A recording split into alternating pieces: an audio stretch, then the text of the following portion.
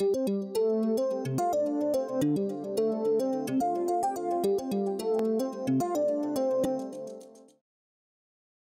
we spent an awful lot of time talking about gases so far. Monatomic gases, diatomic, polyatomic gases. We talked about ideal gases and van der Waals gases and various other real gas equations of state. It's about time to start moving more towards condensed phases and talking about solids and liquids. So we'll start with talking about solids and begin by asking ourselves what physical chemistry and the Boltzmann distribution can tell us about the properties of solids. So we'll start with something that we already know how to do, which is to calculate heat capacities. We can use the equipartition theorem to calculate heat capacities. So we'll see how well we can do at predicting the heat capacities of a solid.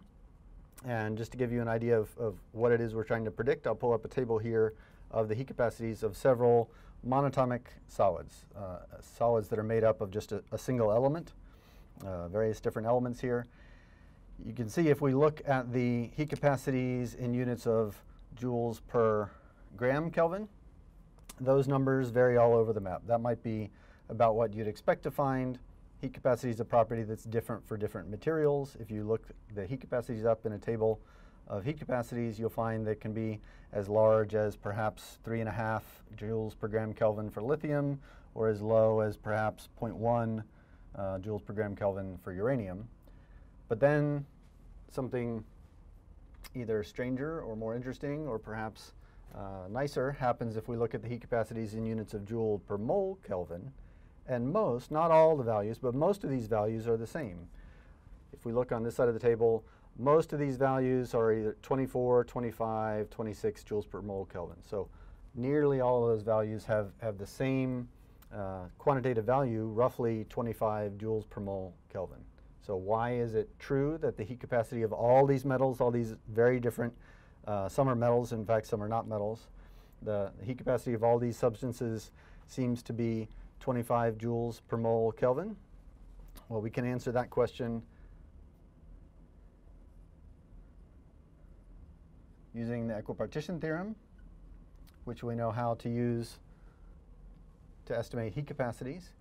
So if we're talking about a solid, let's draw a picture of the solid that we're talking about. So just a cartoon, really. So here's a block of metal. It might be chromium or copper or whatever. That metal has a bunch of atoms.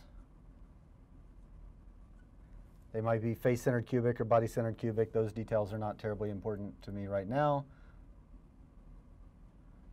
But the solid is a three-dimensional lattice of atoms packed into this solid. So let's say we've got a chunk of this metal or whatever the solid is that contains n atoms. So we've begun essentially thinking of this block of metal, block of our material, as a large molecule containing many, many atoms. So if it's a macroscopic chunk of this metal, the number of atoms we're talking about is Avogadro's number or so. Many, many, many more than just a handful of atoms. So we've got essentially a macroscopically large molecule that consists of many atoms of this particular element. So if we then, to use the equipartition theorem, start asking ourselves how many translational or rotational or vibrational degrees of freedom that weird molecule has, we know the total numbers of degrees of freedom is going to have to be 3n, one for each dimension, x, y, z, for each one of the atoms. And this molecule, like any molecule, can only translate in three directions, can translate in the 3 x, y, z coordinates of our three-dimensional world. It's not a linear molecule, so it can rotate in three different ways. And that leaves 3n minus 6 different vibrational modes. So if n is Avogadro's number, there's no way we want to count and identify what are the nearly 3 times Avogadro's number of different vibrational modes in this molecule, but they're in there somewhere. There's 3n minus 6 different vibrational modes that in principle we could identify. So the next question is, what is the heat capacity of this molecule, and how much of that contribution comes from the kinetic energy, and how much of it comes from the potential energy. Remember, the equipartition theorem just tells us that's 1/2 R for each one of these degrees of freedom that is quadratic, that contributes quadratically to the energy. Kinetic energies always contribute quadratically, so 3/2 R from the translational energy, the kinetic energy of translation, 3/2 R from the kinetic energy of rotation. That would be the rotation of this entire block of metal. And then 3n minus 6 factors of 1/2 R from all of these different vibrational modes of the atoms within this crystal lattice. For the potential energy now, we have to think a little more carefully because potential energy doesn't always contribute to the heat capacity.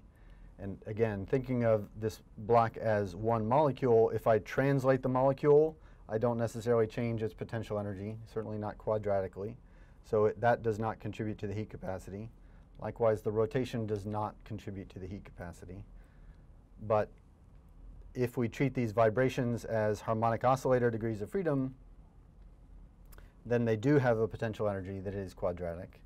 So I get another 3n minus 6 factors of 1/2 R contributing to the heat capacity from the potential energy of these vibrational degrees of freedom. So if I add all these up, I've got a whole bunch of factors of 1/2 R. I've got 3n minus 6 and 3n minus 6. That adds up to 6n minus 12. 6n minus 12 plus these two factors of 3/2 that add up to 3. So my 6n minus 12 becomes 6n minus 9. If I add up all those factors of 1/2 R, so that's the same as 3n minus 9/2 factors of R. And now is the occasion when I'll look back and say, for a macroscopically large chunk of this solid, Avogadro's number is, or however many atoms I have, is much larger than 1. So if I subtract 4.5 from 3 times Avogadro's number, that number is insignificant. So I can completely neglect that 9/2 when subtracting from n times a very large value of n times 3. So this is equal essentially to 3n times the gas constant, or times Boltzmann's constant if we prefer. Remember, that is the heat capacity, that would be the heat capacity of blocks of metal. So when we list the heat capacity, or when we look it up in a table, what we expect to find is the heat capacity in joules, not per mole of samples of the metal, but joules per mole of atoms. So we want to recalculate the heat capacity in joules per mole of atoms rather than joules per mole of molecules or blocks of metal. So this will be the heat capacity of this macroscopic sample, the heat capacity of an individual atom. If I just divide by the number of atoms in the sample, that's going to give me 3R. So dividing by the total number of atoms. 3 times R, of course, is 3 times the gas constant in units of joules per mole Kelvin. That would be 8.3 joules per mole Kelvin. So that's going to work out to 24.9 joules per mole Kelvin. And that value, we see, is exactly the value predicted in this table for not exactly the same value, but roughly the right value for most of the entries in this table. So most of these values are 25 plus or minus 1, so pretty close to 24.9. So that is, in fact, this title statement, the law of Dulong and Petit. This fact has been known for a very long time, that the heat capacity of metals, of in fact monatomic solids, whether they're metals or not, is typically very close to 24.9 joules per mole Kelvin.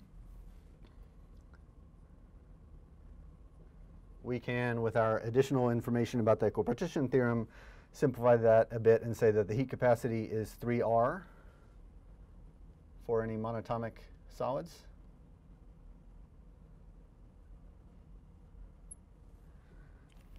Like I said, that fact has been known for a long time. Dulong and Petit, as you might be able to guess from the names, they were French scientists that were they were working in the early 1800s when they first observed this trend that The heat capacity is very predictable for monatomic solids, 25 joules per mole Kelvin, although they weren't working in those units. So we have this, the equipartition theorem gives us this nice simple rule. We can predict at least roughly the heat capacity of many different solids.